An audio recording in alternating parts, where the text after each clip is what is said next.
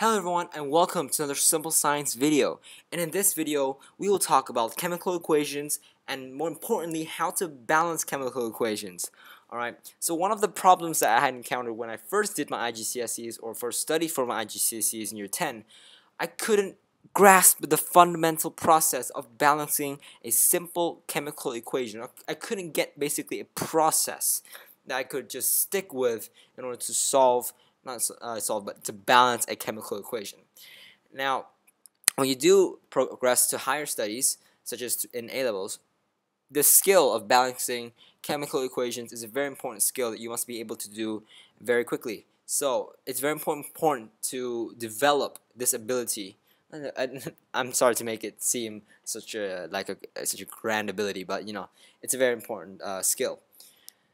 And it is very important because you must be able to find the correct ratio between the atoms and elements within your chemical equations in order to solve problems with greater marks that involves basically moles and basically in the realm of stoichiometry.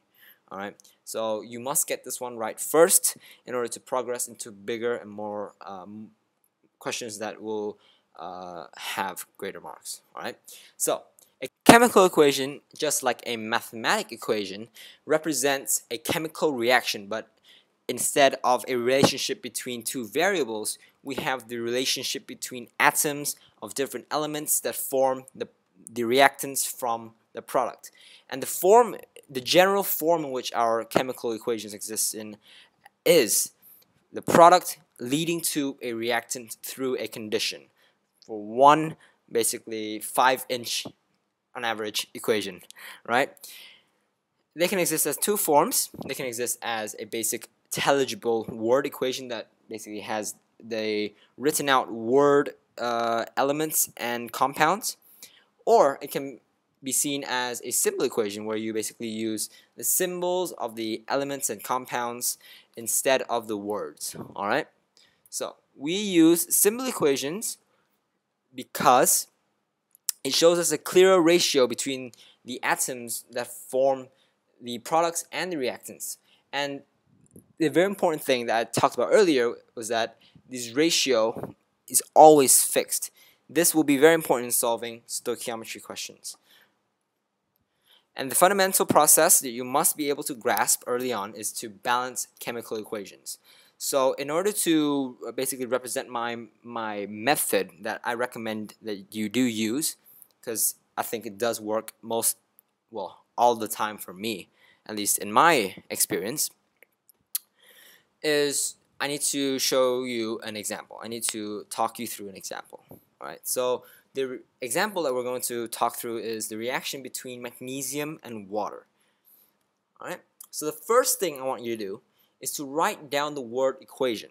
Now this is where you have to use your qualitative chemistry knowledge to understand what is happening.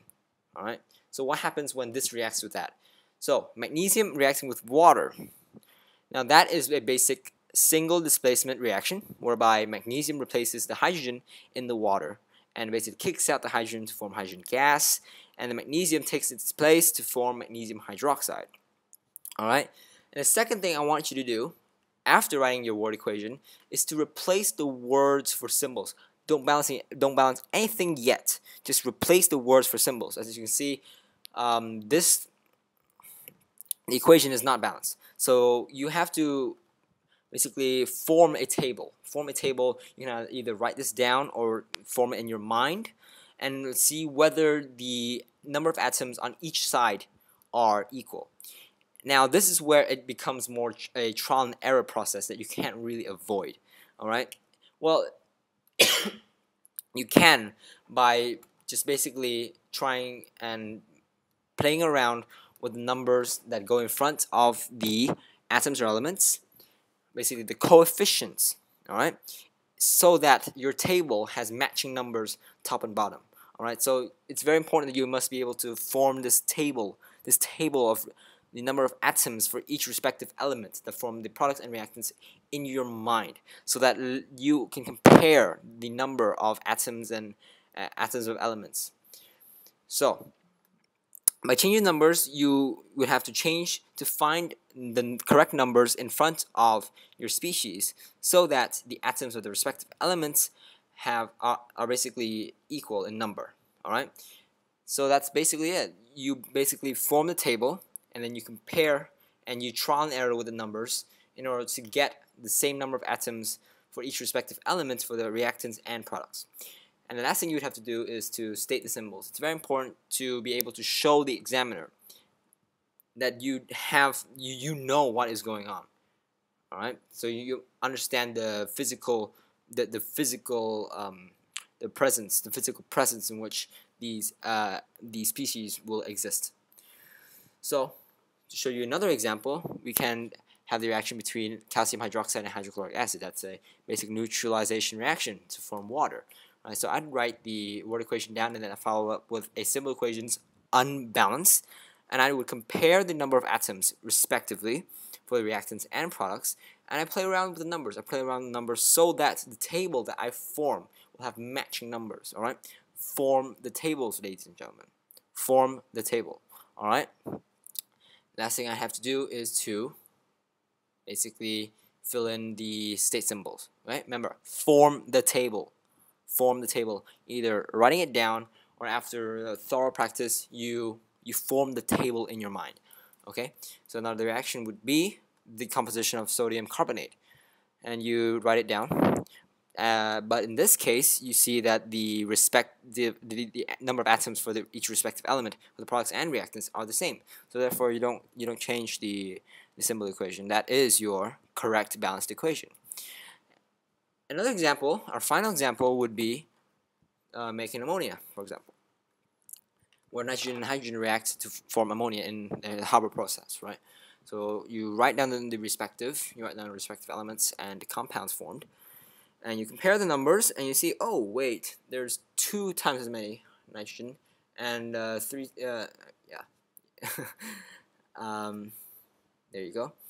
You see that I must play with the numbers in order to get the total, the respective number of atoms for each element for the products and reactants to be the same. So play around with the numbers and basically compare the tables. All right, compare it in your mind, and that's something you'd have to do, is to form a table in your mind. All right. After a while, because well, it does take a lot of time during your exams, and you must be able to do it quickly so you don't waste time. All right, you don't waste time. You don't waste precious time, because I know for sure that the IGCSE chemistry exam is not very long. All right, so the final thing you have to do is to state the state symbols, and that's pretty much it, ladies and gentlemen. Form the table. All right, form the table and compare the numbers.